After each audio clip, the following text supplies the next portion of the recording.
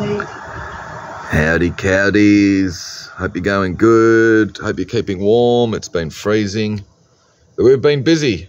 We've got heaps of cool stuff. And the auction this week, got some World War II medals, I think, which were awarded to a lady. All the paperwork's there with them. Nice little box Chevy Corvair diecast. We've got a nice Strathern paperweight, some really nice gold watch, and a little BB 9-carat gold button there, or badge, for the Bing boys in Melbourne. A little 18-carat gold pendant, which is a little calendar. I think it's the 23rd or 24th of December with a little diamond in there. Got some cool badges, VRC membership medallion, little Victorian Paratroop Association. This little sterling silver enamelled Rifle Brigade Militia or something badge. Some lovely little pair of Guilloche enamelled Norwegian silver candlesticks.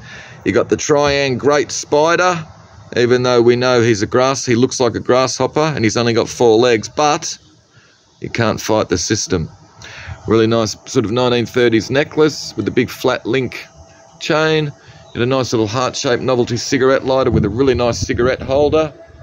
MCC medallions. There's some great Hopalong Cassidy badges and stuff in that group. Some Wacky Walker cereal toys and some other stuff in there. We've got some other nice things. A loathsome and offensive brute, yet you cannot look away. Good old Kramer. It's got the text across the bottom. Cool bit. Great little Art Deco side tables, really nice with the glass top. Nice little LED light display cabinet. Victorian cedar toilet mirror.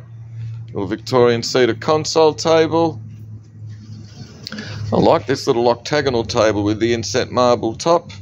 Sort of quite a nice sort of light stained oak. Nice little portable typewriter. Got some cool toys. Lego, Tonto, 8mm Tom and Jerry. Remote control car that works. And then we've got fishing reels and rods and stuff. We've got some nice vintage ladies clothing, some fur coats. This Astrakhan one's an absolute ripper.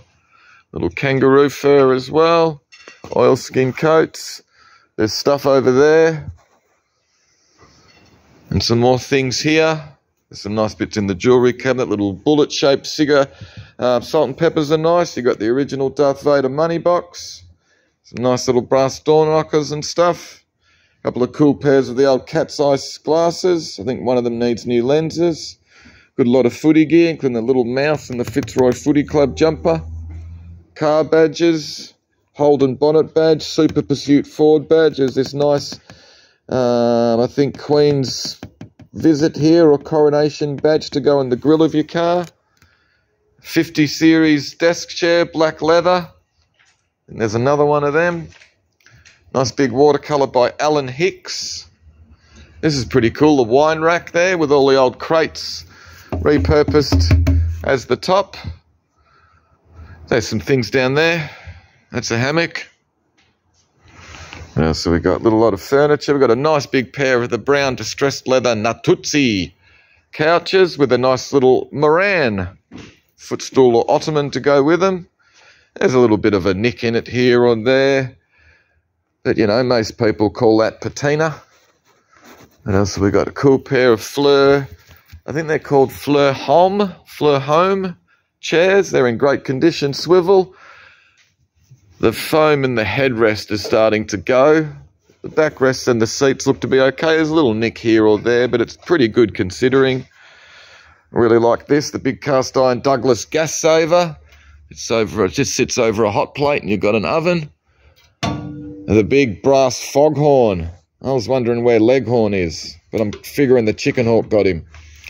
Now this fantastic bit's got the badge here made by Tyron, I think, in Sweden. And this is a great little bit, the little water boiler or something like that.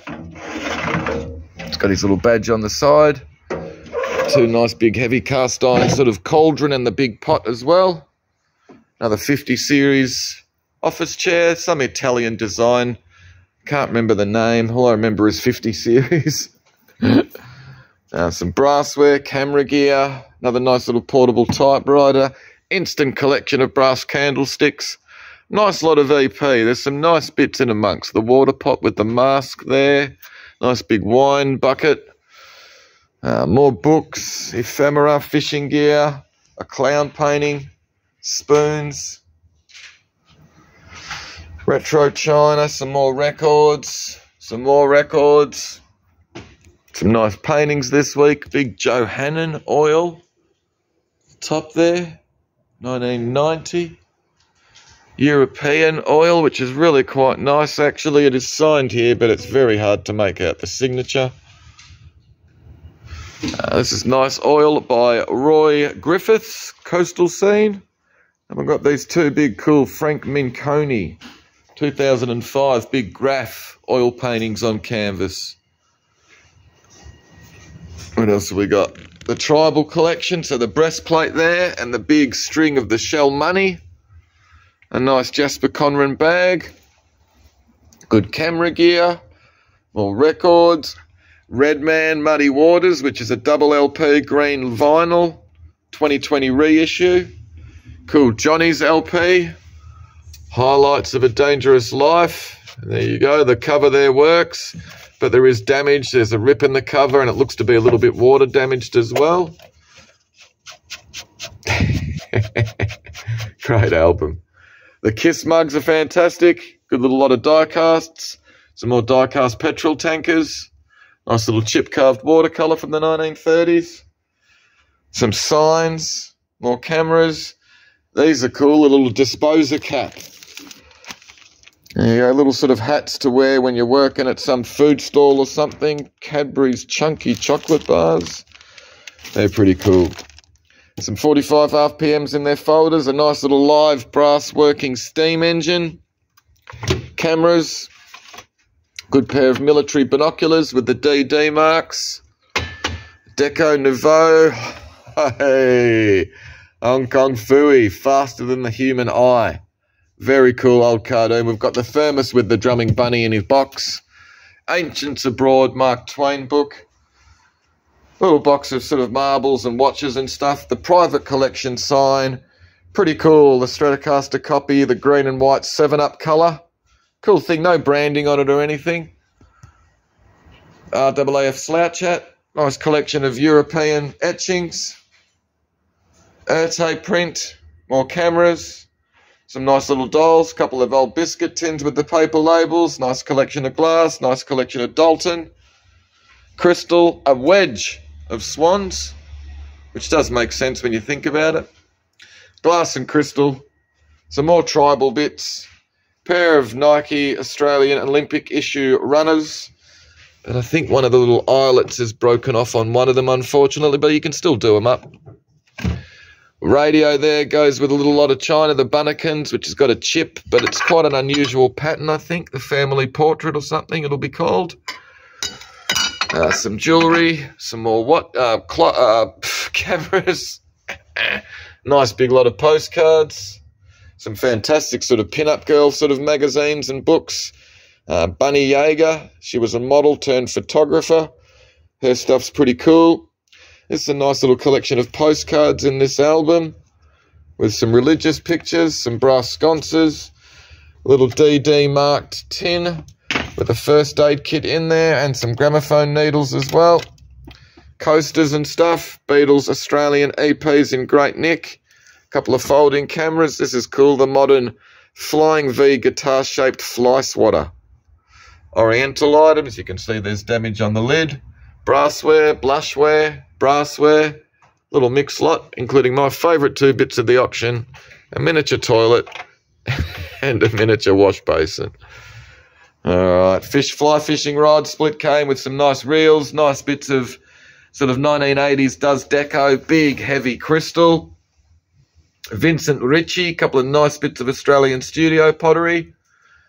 The barware, nice little lot of English. Yar! Look at all their buccaneers on their buccaneers. Brass oriental stuff, a nice old doll. Good collection of Dalton. Some nice little door knockers. Bobbleheads that I think both are damaged, but you've got some spare little hats and sort of bowls and stuff that they should sort of be holding.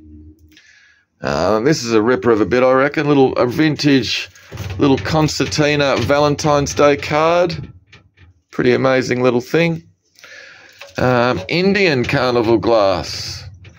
It's a bit unusual. Can't recall seeing too many bits of that before. Mindy in her box. A couple of nice Edwardian plasterware figures. Nice little collection of Susie Cooper. Little part tea set for two in the cabinet plate as well.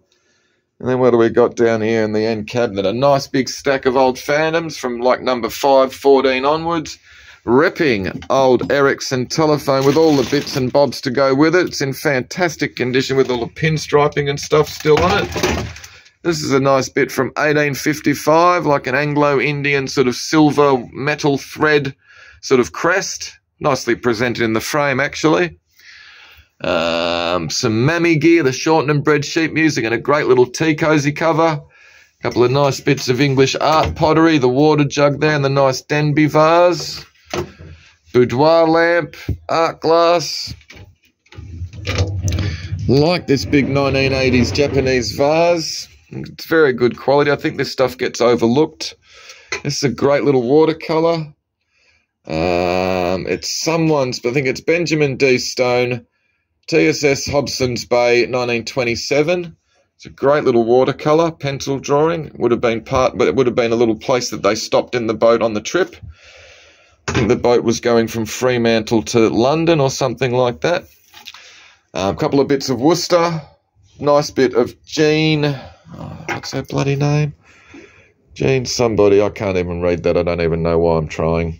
It's a nice bit. If you collect Moorcroft, that'll sort of go in amongst it. You won't really be able to pick the difference, or you will, but you know what I mean.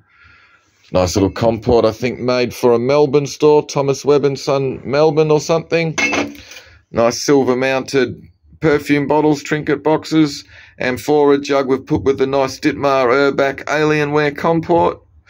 Little Susie Cooper Gray's pottery vase. Stockingette dolls, cute. Another nice boudoir lamp. Maureen Williams Australian art glass. You got this nice bit of manganese glass, so it glows like uranium glass under a UV light. I'm quite sure it's manganese rather than uranium. There's a lovely pair of Japanese Cloisonne vases, no damage, in great condition. Nice big, another carnival glass kookaburra bowl. This is a slightly smaller size than the one we had last week. And the 1966 Stakilda Grand Final footy record, which is in pretty good condition. I think the who's kicked goals and stuff has been marked in there. I think we took photos of everything that was written in the actual book. Great thing. And if you're into St Kilda, I'd be all over this because I'll never win another one. What a bastard. What a bastard. No, they'll be all right. They'll have another one pretty shortly, I reckon. But anyway, that'll do. Hopefully you saw something you liked. I don't care if you did or if you didn't. See you on tomorrow night.